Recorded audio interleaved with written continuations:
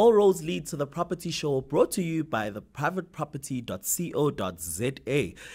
The show is happening on the 27th to the 28th of August 2022 at the Sandton Convention Center. Remember, you can also join virtually from anywhere you are in the world. Tickets are available at thepropertyshow.co.za. Good evening, and thank you so much for joining us for the Private Property Show podcast tonight. My name is Stumi, and tonight we are talking saving and investing in the time of rising interest rates. But before we jump into our conversation, remember to engage with us and interact with us. Send us your comments, your questions, anything that you would like to know, or something that you may be struggling with currently in the property space. Send us those questions, and you could stand in line to win 500 Rand cash, and the winner will be announced tomorrow. And also remember, you can scoop those tickets to the property show that is happening in Sandton. So tonight we are talking in interest rates and they're rising. And in fact, I have somebody who is going to take us through this. I'm sitting with Tammy Cele, who is the head of savings and investments from Absa Bank. Tammy, thank you so much for joining us. Good evening. Thank you, Tumi, and thank you, and hello to the listeners as well and the viewers. Thank you. Let's go straight into the conversation and talk about our interest rates. You know, interest rates have been rising at a rapid rate in South Africa, and a lot of people are asking themselves, why is the Reserve Bank doing this? Do you maybe want to take us through some of that rationale? Yeah, thanks for this. I think what we need to do is, as viewers and as people look at what's happening globally, first and foremost. I mean, I think you can see that the interest rates are rising all over. And that's also being informed, by the level of inflation going up, globally as well. I mean, I think as you can see today, it was announced that the inflation rates, went up by 7.4%, whereas the previous month it was 6.5%. This is outside of the Reserve Bank's mandate, and their mandate generally is to maintain inflation between 3% and 6%. Already at 6.5% and then 7.4%, it's already quite significantly high. Sure. Now, the Reserve Bank's mandate generally is driven by making sure that they contain inflation. And interest rates is one of the levers. There are many that they utilize, but one of the major ones is interest rates. So where inflation goes up, interest rates tends to go up. And also as inflation goes down, then of course interest rates will also tend to follow that particular trend. And that really is the driver. I think everybody can see. If we talk about why inflation is going up, because that's the of what's really is happening. Again, if viewers look at globally, the supply chain, everybody's been talking about, the last couple of months, last 18 months or so, constraint that's been felt there globally. But also recently, the conflicts that are currently happening in Europe, between Russia and Ukraine. I think they're also making matters a lot more worse than we all anticipated. And as a result, economies are trying to contain this inflation, and interest rates, increases usually would be the one that gets to be utilized mostly. Sure. And with all that is happening, what is the best way one can save and make sure that they have some even savings that they can use in times of need? Yeah, so I guess with interest rates going up, it really depends on which side of the fence you are at. So if you are on the side of borrowing fence where you've got quite a lot of debts, with interest rates going up, naturally this will negatively impact you because the cost of that loan suddenly goes up. And if you're on the other side of the fence, where you've got savings and you are investing. Interest rates generally are a very welcome, thing, as they go up, the benefits for you as a consumer will also, increase in terms of the returns that you get. So it depending, I think some consumers may be on both sides of the fence, sitting in the middle of the fence, because they are doing a bit of borrowing, but also doing a bit of saving and investing. So I think that's the first thing.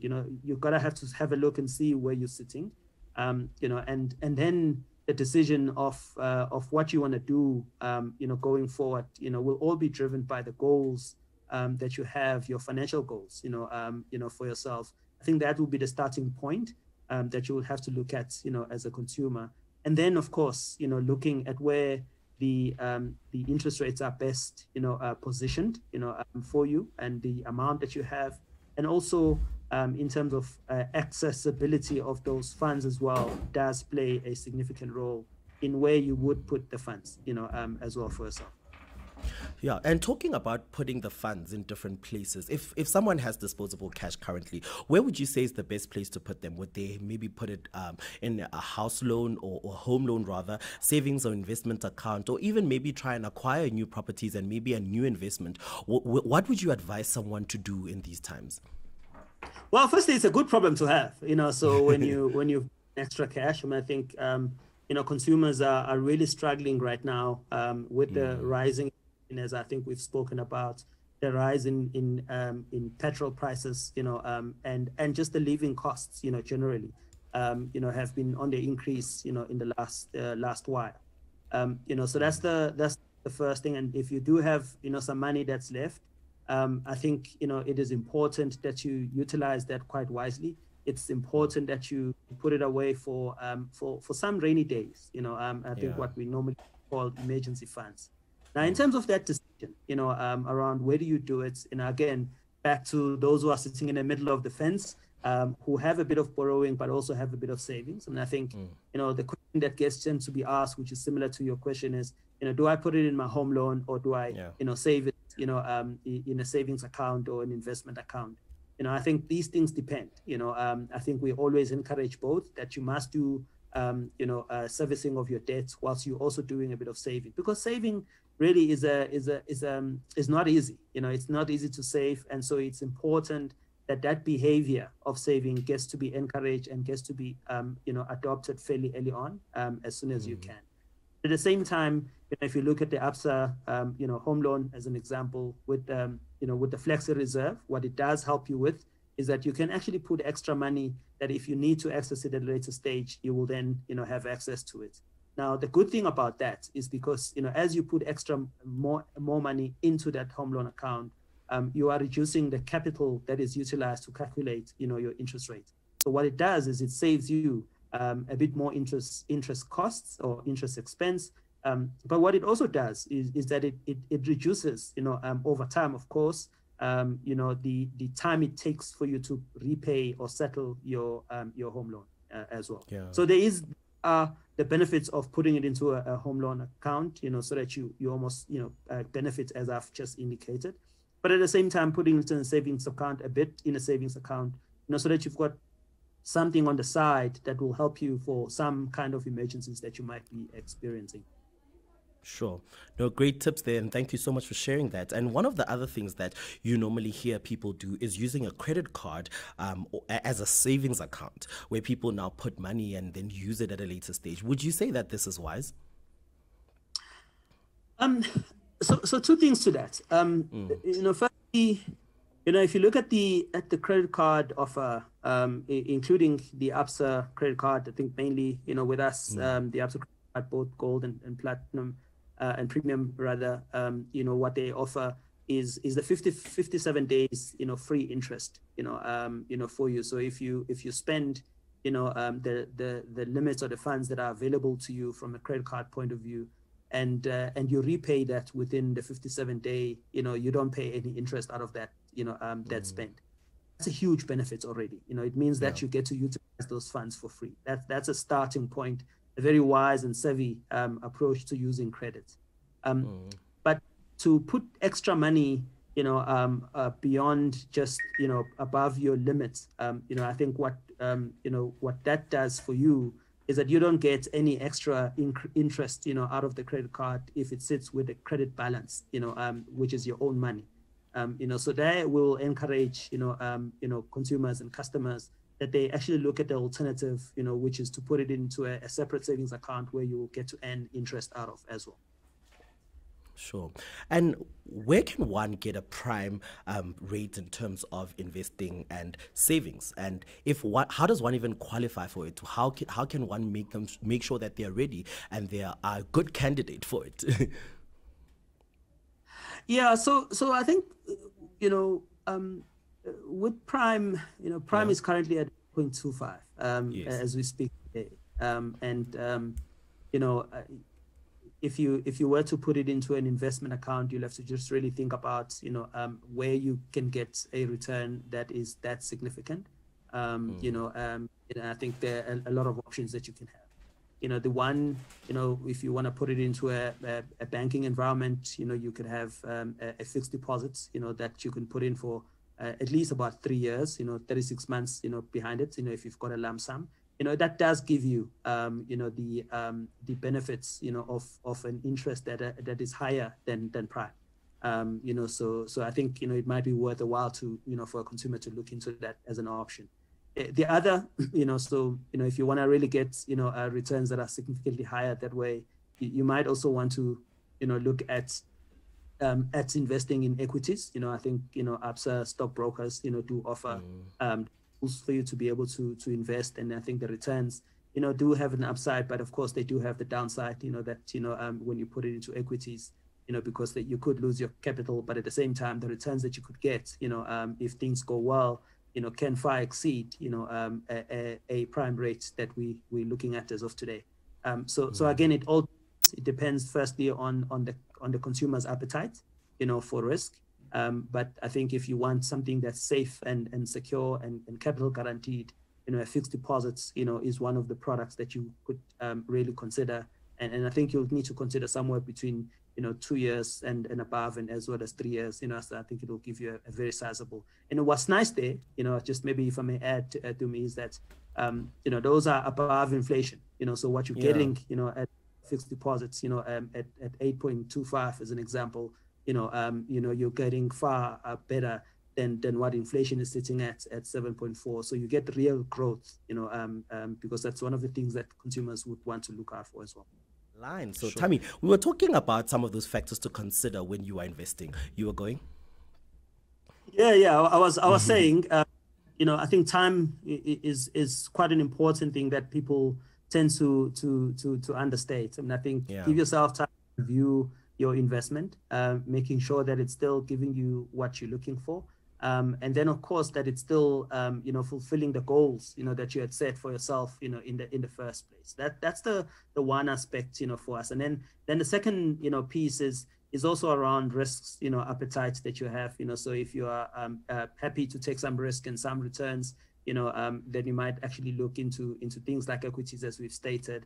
But if you're wanting something that's secure, like capital guaranteed, but also with an upside, of interest benefit that you will get, then you would look at things like our fixed deposits, and our tax-free savings account, as well, which are easily accessible on our websites, and our banking app at the same time as well. So, and of course, I think if you want to do anything that's, further than that, I think what we generally do encourage, consumers is to engage with our financial advisors.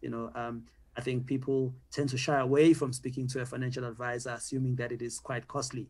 But the reality is that having a conversation is not what costs you.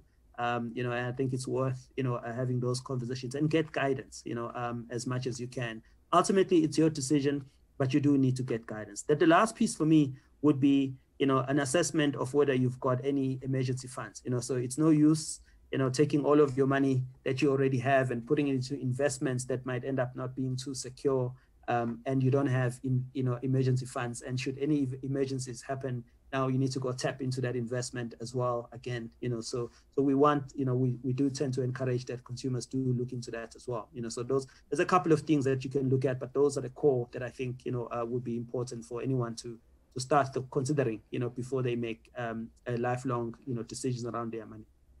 Yeah. And just speaking about financial advisors, would it be wise for somebody to look for an independent one, or would Absa be offering some of these services, and how would one go about procuring services like that?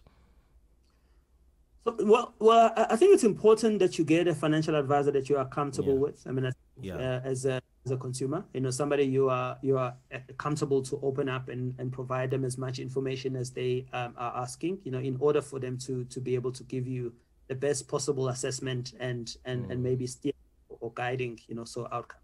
I mean, I think ourselves as Absa, we have financial advisors available across the all of our branches, our branch network, and they actually even can, be in a position to come to your location to have conversations, around this as well. So I think we do encourage, and they come actually free of charge. There is no fee for an engagement point, so where an assessment needs to be done. I think it's important that, as I've indicated, that consumers take advantage of this. And I think a decision thereafter can be made. But I think to your question, is it important? I think it's super critical because there's so much information that's out there.